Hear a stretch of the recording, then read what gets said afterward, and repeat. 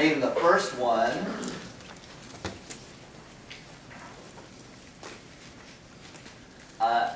You can do this a number of ways, however you feel most comfortable.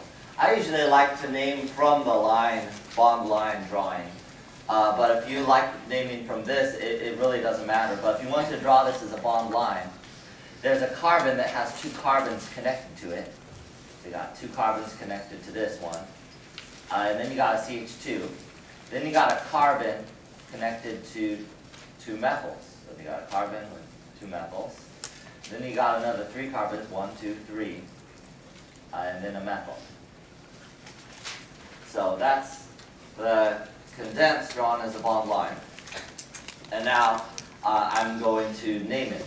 So I need to find the longest chain. That's 1, 2, 3, 4, 5, 6, 7, 8. So that has to be an octane.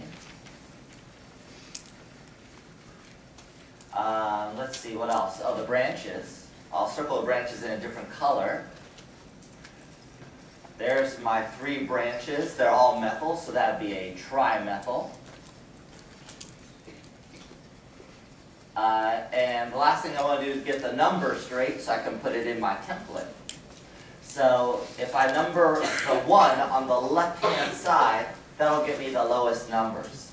So there'll be 2, 4, 4.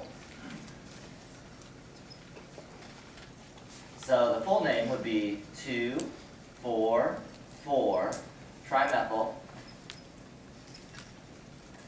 octane. And if you have bad handwriting, you want to be extremely careful on the exam to print nicely and neatly so the TA can read what you're writing. Okay, let's try the next one. Here I put it as the name, and you're going to go backwards and draw it. So if you're doing this, I'd start with the name chain, non-name.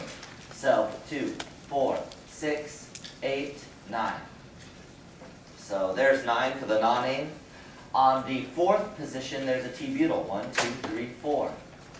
T-butyl is one of those special branches to learn besides methyl ethyl propyl, like those. T-butyl looks like that, looks like a little T. The other special one's isopropyl to learn. Okay, and then at 3, 5, and 6 are 3 ethyls. So 1, 2, 3. There's an ethyl. 4, 5, there's an ethyl, and 6, there's an ethyl. And that's the structure. So it's actually a little easier, if you get used to it, to go from the name backwards. All right, let's try the next one. I tried to make it look as crazy as possible. So there is a carbon. That carbon has 4 things on it. Those 4 things are each a carbon with 3 other carbons on it. So first, let me draw this. Let me draw this one right there that I just underlined. The carbon with the 3 carbons on it. So it'd have an attachment point, and then there'd be a carbon with 3 carbons on it. What's that called?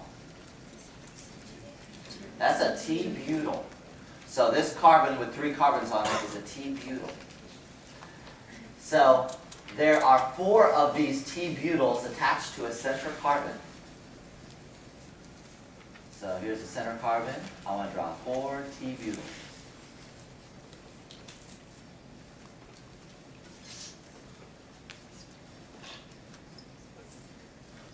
Okay? Isn't that a beautiful little snowflake? So I thought of that last night. Had to add it. Okay, and then we'll do the final one here.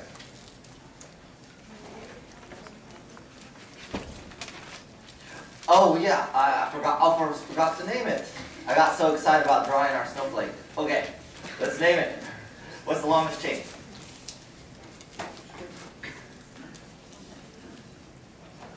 I'll let you think about this one for a second. You should see 5. 1, 2, 3, 4, 5. So that's a pentane.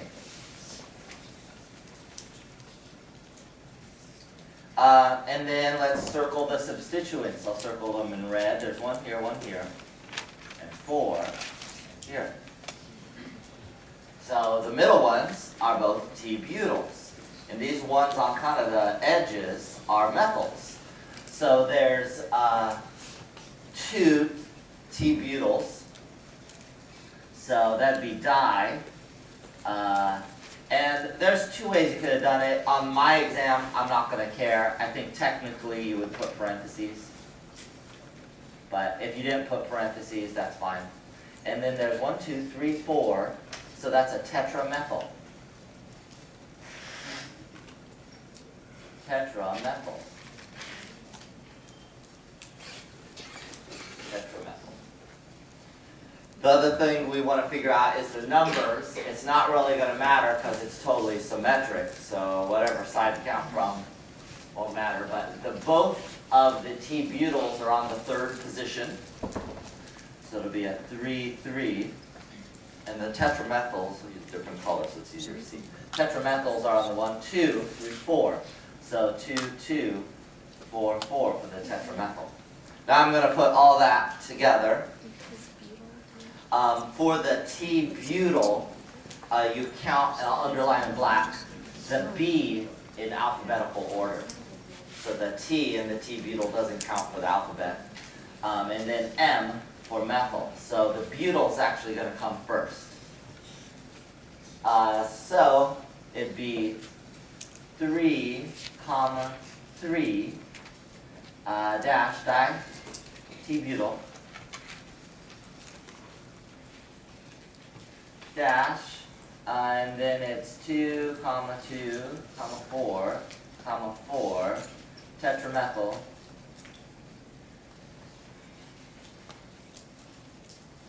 and then pentane.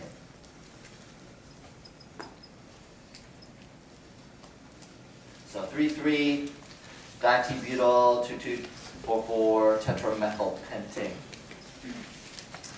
And then for the last one, again, we're given a name and we're going to draw it. So it says, when you're given the name, start with the base name, which is, you can read it as cyclohexane. So it's 2,2-diethyl 1,3,5,5 tetramethyl cyclohexane.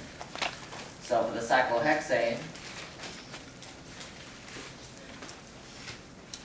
there's cyclohexane.